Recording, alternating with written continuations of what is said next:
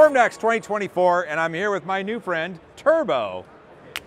Come here. This is Dr. Tao, and he is the CEO of Bambu Lab. Yes. And an all-around incredible human. We're here playing with some of the kits that Bambu Lab has to offer, and I want to kind of concentrate on this. But while we talk about this, let's talk about some other cool stuff. And one of the things I want to ask and make sure the audience knows about, why did I call you Turbo? Where did that come from? That's a good question. It's not a turbocharger turbo, it's the turbulence part of turbo. Because I study turbulence, large eddy simulation. Somebody know what I'm talking about. That's extra nerdy. Yes. It's not like the turbocharger on my car. No, it's the one level higher. Yeah. I know there's a lot going on here, but I think one of the interesting things and one of the really cool draws of this amazing Bambu Lab booth are these RC kits. Yes. Tell me a little bit about that. How did you guys come about coming up with RC kits? Think about how should we decorate our booth, and why not just showcase what the printers can do? That's fair. We have brilliant creators, who design all kinds of brilliant things. I do like that. I mean, there is the castle. We've got the crane set. So the crane is an official kit. It will be. It will be, yes. Right? If you don't sell this, a lot of people are going to be really upset because this is incredible. Yeah. This play set next to us, did someone come and design this specifically for the Formnext booth? I think for some part, yes. For some, no. I think we have a list. We attribute all the creators who contribute to this project. Houses, Yeah. Well, with that list, we'll put it down below. Okay. One of the other things, that incredible rainbow multi-board. Yes. How cool is that? Right? That is, and it's all printed. How many hours of printing was that? Do you know? To be honest, I don't know, because I use many printers, so it doesn't Actually, that's one of the cool things. Yeah. And another thing I wanted to bring up with you is that we're finding that a lot of people now, more so than ever before, are able to start themselves a business using Bambu Lab product. Yeah. And even one printer gets them going, but I know a number of people who bought one, and then they bought another, and then they end up with 5. There's someone in Washington State who does a lot of little minis. He sells them, and I think he's just got walls of Bambu Lab printers, printing these minis 24/7. As the CEO of the company, how does that make you feel? Like, that's got to be a good feeling, right? It makes us feel way better, enable other people to have very successful business instead of just selling printers. Sure. So I think every time when the team heard about stories about somebody in a remote place on this planet or in a big city, they can have very successful business by using 3D printers. I think the whole team gets recharged with motivation, A lot of times when people think of Bambu Lab and the features that are happening, I know that your printers run as a closed source ecosystem. And so I know we can't peek under the covers of the code, but could we peek under the covers of kind of how you derive the code and the user experience? Yes. The most important step is you mind simulate what people will do in front of the printer. I think that's the most important part. After we have the initial design of the UX and software, we will do some simple tests and grab someone randomly from the company. Ideally, not someone experienced with 3D printing. Hey, this is the thing, please use it. And we'll try to observe him or her, what kind of problem does she or he encounter and what blocked him. And if we find something, then we try a different way to do so. And that actually kind of leads me to the next kind of thing that I wanted to talk about was your experience within 3D printing.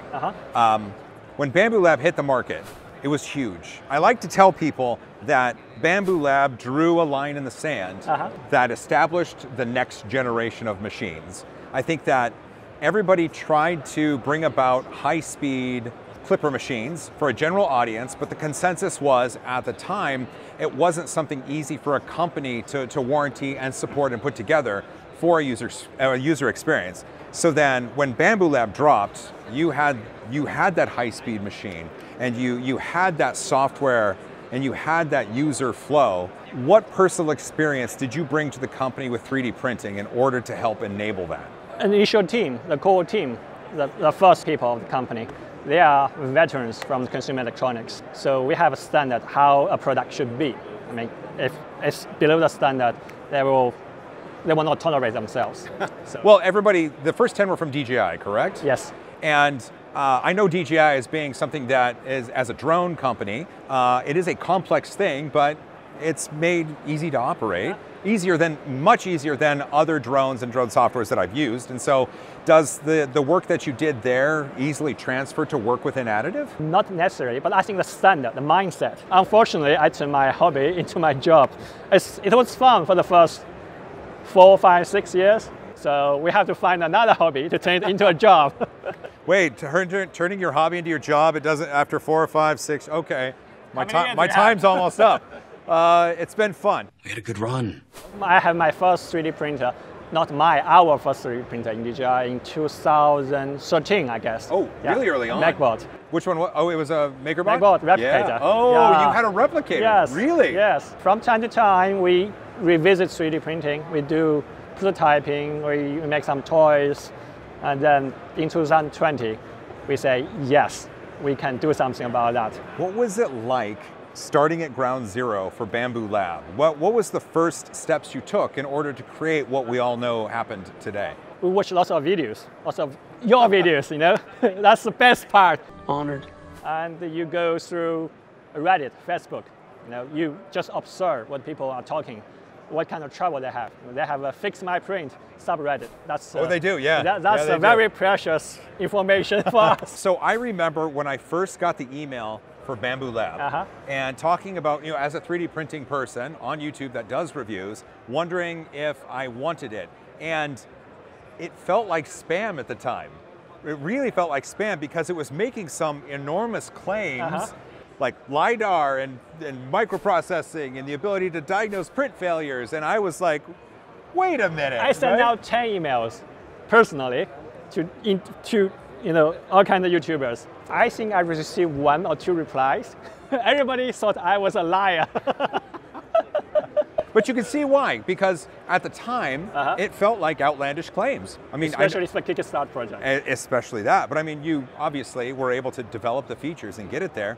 Early on though, you did choose Kickstarter as a platform to launch on. I think Kickstarter had all the spirit for a startup. I think that's the right way to use Kickstarter, right? A startup try to get funding, attention from the audience. So why not? Let's go to Kickstarter. During the preheating, we get very little attention and very little traffic. And people, we were very worried. Will it be a very successful Kickstarter? You know, some people warn us, you have only this number of subscriptions. You can sell 40 printers to be lucky. You sold a lot more than that. Yes. I think something like 1 million printers. 1 million? Yeah. 1 million 3D printers out into the world for people to use. Wow. One of the tenets that you guys talked about early on was no more bed slingers, if I remember right. And then one of the next offerings of Bambu Lab was an A1 Mini, a bed slinger. Yes. How did you as a company come about creating the bed slinger after saying no more bed slingers? I mean, when we developed X1C, we have some misunderstandings about bed slingers. And it's boring, right? Everybody have bed slingers. We don't want bed slinger. We want to be something special. So that's why I have X1C. But after that, you know, we have done some research, you know, homework. See, bed slingers has its advantages. It can be very affordable. You know, the package can be small if people can assemble them. And it can be a very ideal entry-level printer for someone who have never done 3D printing. It can be very inviting. And why not? Yeah? Sure. We were wrong. I forgive you. Yeah. Well, and I'm glad that you guys took that stance because the A1 Mini is a wonderful machine. Yeah. I have it, I've used it, and I've gifted many to friends. And then next you came out with the A1. Yeah. And I've used that. I do love it. And I've given that to friends. In fact, I posted on LinkedIn, my banker, someone who handles the money for my business, I brought him to the studio and I gave him an A1 to take home to his kids because he had another printer that was hard to use, didn't work all the way, failed at times. And so I thought this is the perfect opportunity to give someone a really premium 3D printing experience. I mean, that's the whole idea of A1. We wanted to be inviting. You know, we want a bigger community. We want people who were scared of doing 3D printing feel that, wow, well, that's the experience. I want to be part of the 3D printing community. Do you have a printer yourself at home? Yes, I have X1C at home. Yeah. Okay. I just received a notification. that some print is finished at home. Somebody is using my 3D printing. With the A1 Mini, and then the A1, and then people are clamoring for a machine. They want a larger Bambu. Yes. They want this next generation of Bambu. They're just hungry. They're excited. And then you had to push the release a little bit later. I'm not going to prognosticate about anything, but in the spirit of being a little bit more open, I'd love to ask you, what are some printer technologies that you're a fan of? Or are there any features or functionality that you think could use some updates in the future? I think the whole 3D printer could use some good updates. The whole one? Yeah, the whole everything. Thing. Yeah. Not necessarily for the next generation, okay? We have time to do it properly. Big, for sure. Yeah. And everybody cry for a big printer. I mean, go big is actually easy. We don't want to just simply go big. We want to go big and something. Oh. Keep tuned. I cannot tell you anymore, sorry. Okay. It's really cool that when we talked about the bed slingers and talking about them being more aimed towards entry-level users, you said you were wrong about them, and I love that you've developed it. One of the most amazing things that I've seen is you're able to price your machines absurdly low. People are able to get the A1 Mini for under $200. So less than $200 for 180 cubed build volume, the ability to go multicolor, and the Bambu Lab UX. Yeah. And the A1 itself also on sale on TikTok Shop for a very low price. Yeah. How are you able to pack so much technology into something that doesn't cost as much? We are cheap because, I mean, that's a joke, okay? If you know that technology, use the right components and do it properly, you can have a premium product with a controlled cost. We use our in-house built sensors, for example, piezo. A piezo sensor can be very cheap if you know how to properly calibrate it, install it, and write the right algorithm to use it. So you're saying you're able to get you're able to price at where you're at because you're able to better take advantage of the components you're choosing. Because we can do it. Not because we are cheap, not because we buy cheap components, no. I think all the components from Bambu printer are premium components. Just we use the right one to get the job done. Do you think you'd be able to accomplish what you've done if you weren't in China? I think for parts, for the design parts for sure. For the manufacturing parts, I think parts of it can be done. And of course, we have supply chain advantage.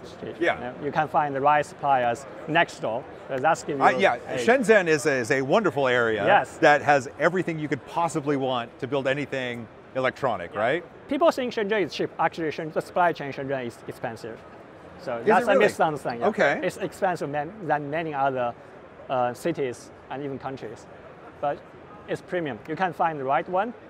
You order 1 million of them, then you can get a good price. And that's what you can do. I mean, if you're selling 1 million printers, I mean, you can obviously order a higher quality or high quantity things, right?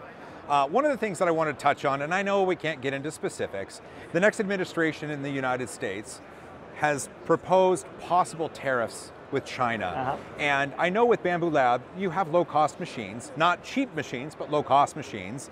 Is there anything that you've taken into account so far in case these tariffs go into play? Yeah, that will be a challenge, and we are looking into it. But at the moment, we don't have a very good answer to that. Okay. If you have anything, tell me, okay? Believe me, if I had an answer, I'd let you know. No idea. I'm excited to talk to you because I think that Bambu Lab has really made a place for them within 3D printing. And I think it's been in a very short amount of time.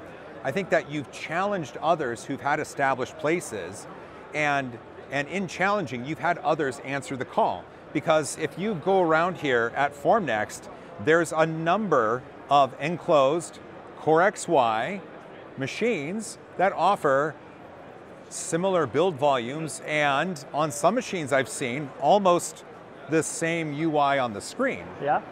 Well, it has been 2.5 years since we released X1C. We tell ourselves, well, it's about time. It's about time to release the next generation. So that's the plan. We don't expect you to be the leading company if you have one generation of very good printer and then you sleep on it, right? Right. Do you ever envision a Bambu Lab future that embraces open source a little bit more? I think we have open source components, here and there. Yeah. Yeah, but in general, we really embrace open source spirit.